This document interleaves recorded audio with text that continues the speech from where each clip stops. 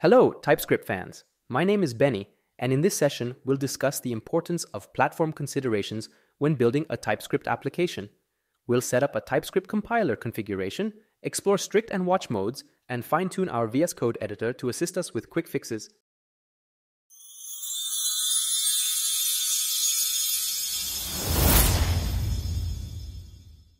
It is important to consider the environment in which JavaScript will run when building an application. JavaScript can run on various platforms, such as in a browser or on a server. Each platform has its own JavaScript engine, such as Google's V8 engine, Mozilla's SpiderMonkey engine, Chakra Core, previously maintained by Microsoft, and Apple's JavaScript Core. These engines implement the ECMA 262 standard, but the level of sophistication can differ depending on the platform. In order for our code to be compatible with a specific target, we need to configure our TypeScript compiler accordingly. To do this, we can use the npx_tsc-init command to generate a configuration file. When opening the tsconfig.json file, we can see various options. To make it easier to understand, I will remove all the commented options. Looking at the target, we can see that our compiler will generate JavaScript code that adheres to the ECMAScript language specification released in 2016. I will cover the other available options in a separate episode on tsconfig. To begin writing TypeScript code, it is recommended to create a directory called src to signify that it contains the source code. For the file name, we can choose add.ts and store our add function within it.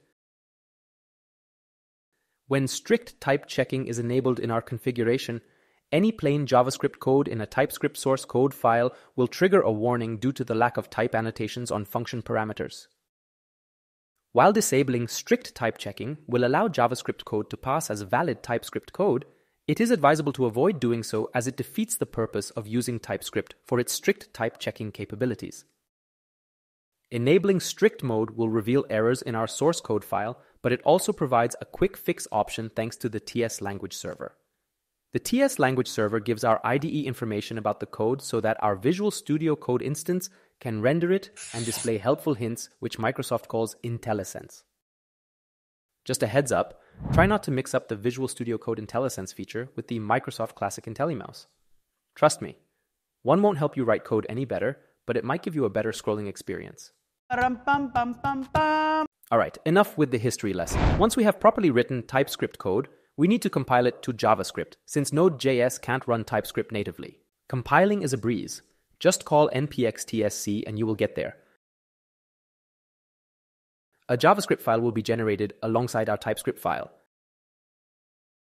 To execute it, simply run node, followed by the file path. Node src/add.js. And there you have it. The result of 10 plus 100 is 110. So, what happens if we modify the numbers in our TypeScript code and run the node execution again? Well, the result won't change because we haven't recompiled the code. Keep in mind that in order to run our latest and greatest TypeScript code, we need to recompile it. It's something even experts can forget from time to time. Thankfully, the TypeScript team has implemented a watch mode to streamline development. With this feature, all we need to do is run the compiler with the --watch option, and it will automatically recompile our code whenever we make changes. This saves time and effort. And we can see the updated JavaScript code by simply modifying and saving our source code. In Node's ecosystem, it is typical to add a start script for running your application. We can achieve this by modifying the package.json file and adding a start property within the scripts section. Then we need to specify the command to start our program, which is node src/add.js. We should also prepend it with a compiler call to ensure that our JavaScript code is available. By default, every script has a pre- and post-script, so we can outsource our compiler call to the pre-start script and add a post-start that says goodbye, just for fun. Additionally, it's worth mentioning that we don't need to add npx before package names when using npm scripts. It's done automatically by convention. To execute any script, we can use npm run followed by the script's name, such as npm run test. This will output the defined text in the corresponding section. For frequently used script names like start and test, we can directly use npm start and npm test without adding run. However, if we've defined custom script names, it's best to use the extended command to execute them. Let me stress the importance of using binaries from the node modules directory. There are a lot of tutorials that tell you to install TypeScript globally using npm install -- global TypeScript. To demonstrate the issues that can arise from this approach, I'll install TypeScript version 4 globally.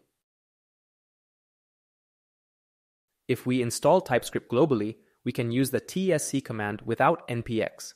However, this can cause issues because the global version may not match the version specified in our project.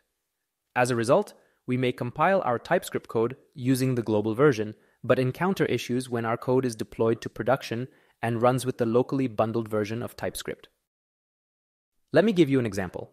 With TypeScript version 4, I can use the imports not used as values compiler option, and the code will compile without any issues. However, when I try to compile the same code with the locally available TypeScript version 5 using npx tsc, it crashes. To avoid such confusion, it's best to remove the globally installed version by running npm uninstall -- global TypeScript. If we open our TypeScript source code in VS Code, we can check the TypeScript version being used for code highlighting in the IDE's status bar. VS Code comes with its own version of TypeScript, which is why we don't see any warning in our tsconfig about an unsupported property in TS5, as VS Code uses TS 4.9.5. If we choose to use our workspace version instead, we'll see the configuration problem. The TypeScript version used for syntax highlighting in VS Code will be saved in a settings.json file located in the .vscode directory. Alright, now that we've got our VS Code configuration dialed in, it's time to put our newfound knowledge to the test. What's the name of the specification that standardizes JavaScript? Where are TypeScript's compiler configurations saved? Why should you enable TypeScript's strict mode? How can you compile TypeScript to JavaScript? What is the purpose of TypeScript's watch mode? What issues can arise from installing TypeScript globally? If you need a quick refresher to find the correct answer, simply replay this video at the chapter that corresponds to the question. I will also share the source code with you on my GitHub repository on github.com/typescripttv/myproject. With that being said, it's a good idea to create a git in your file at this point to exclude the node_modules directory and any plain JavaScript files. These files are either downloaded or generated and don't belong in our repository. In the next video, we will learn about the type system of TypeScript, so be prepared to level up.